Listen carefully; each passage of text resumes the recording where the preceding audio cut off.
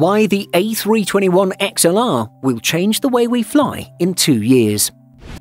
Since the announcement of the A321XLR in 2019, the jet has been the topic of hot discussion. The plane marks the longest range on a single-aisle aircraft ever, opening up new routes and boosting efficiency. However, the plane could have a noticeable impact on the market once it takes to the skies in 2023. Let's understand why. For years, airlines have been looking for a plane that fills the middle of the market, the space between narrow-body and wide-body aircraft. This plane would ideally seat 220 to 260 passengers, fly nearly 5,000 nautical miles, and be highly fuel-efficient. Boeing was the first to consider such a plane, but then opted to re-engineer the 737 instead, which resulted in the infamous 737 MAX. However, it was Airbus which created the first offering and pulled the rug out from under Boeing's plans.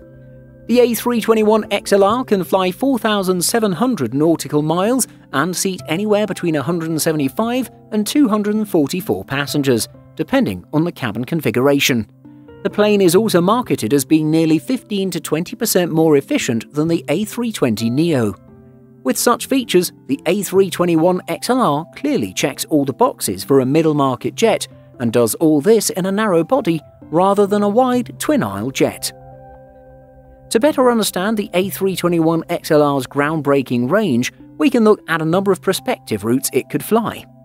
The plane will be able to connect South Asia with Europe, the Middle East with Africa, and more. This will also allow for routes from smaller cities to major hubs. Airbus offers a handy tool on its website to see prospective routes from any city in the world. Most importantly, the A321XLR will be able to fly all these routes with a single-aisle, highly efficient jet. This could open a new frontier for low-cost travel and connect continents which historically needed larger jets to cover the distance. Low-cost airlines have also been some of the biggest buyers of the plane, with Indigo, Cebu Pacific, Frontier and more ordering the jet soon after launch. The A321XLR could also be deployed on high-frequency profitable routes such as New York to London, Toronto to Vancouver, Sydney to Singapore and many more. This could be a potential threat to the legacy carriers operating these routes, such as United, which has opted to order the plane too. The next 2 years could definitely see more competition in the market, along with drastically lower fares on popular routes. While the A321XLR looks like a great deal for airlines, what will it mean for passengers? For anyone who's been in the back of an A320, you can attest it's not the most comfortable experience, even in a full-service carrier. Spending up to 8 hours in the main cabin of this type definitely does not sound exciting. To solve this concern, Airbus is offering a number of new features on this plane. The A321XLR will feature mood lighting, new sidewalls, new window bezels and 40% larger overhead bins. These features will make for a more comfortable journey, although seats and amenities will be in the hands of individual airlines.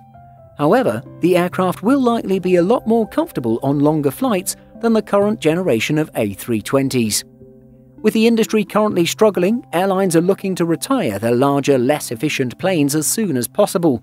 This will open up the demand for efficient, long-range jets in the future as the industry recovers from its current shock. At this time, we'll see planes such as the A321XLR enter and change the way we fly for years to come. If you like this video, please like and subscribe to the Simple Flying channel and be sure to click the notification bell.